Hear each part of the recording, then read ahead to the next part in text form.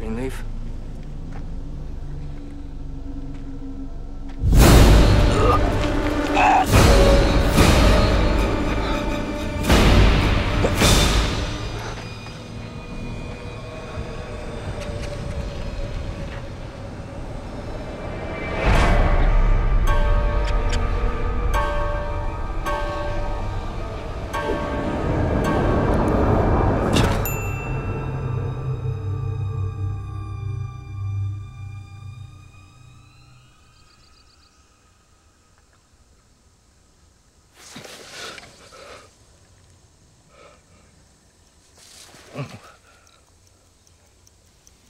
Quarter past 2. You've been out about 3 hours. Your leg's sleeping. You laid on the damn thing. I would have moved you, but I didn't want to wake you. Got tired of waiting. Almost pinned a note on you. Decided not to. You scared too easy. I wouldn't go too far if I were you. I hooked you to those 2 men in more ways than you know. You're insane. I'm going to the police. Whose screwdriver you think is in that fella's head?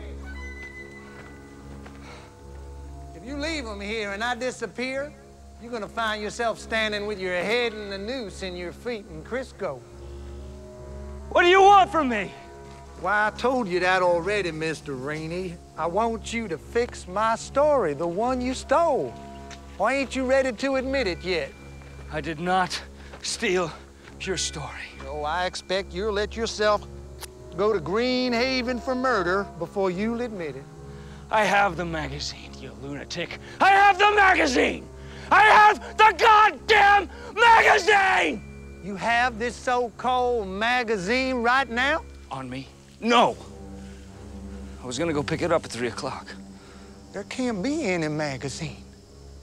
Not with that story in it. That story is mine. What do you want? You want to kill me? Why don't you just do it? Just kill me. No, sir. These others here were gonna get in the way of our business. I couldn't have that. You bring me that story, if it exists. Your house in 2 hours. You got some heavy lifting here first. I'd get to it if I were you. By the way, if you talk to that sheriff of yours again, or if you don't show up at 4 o'clock, I will burn your life and every person in it like a cane field in a high wind. When I show you the magazine that has my name on the contents page with my story inside, then what? Then I turn myself in. But I take care of myself before a trial, Mr. Rainey, because if things turn out that way, then I suppose I am crazy. And that kind of crazy man has no reason or excuse to live. Listen, you got my hat. I want it, one way or the other.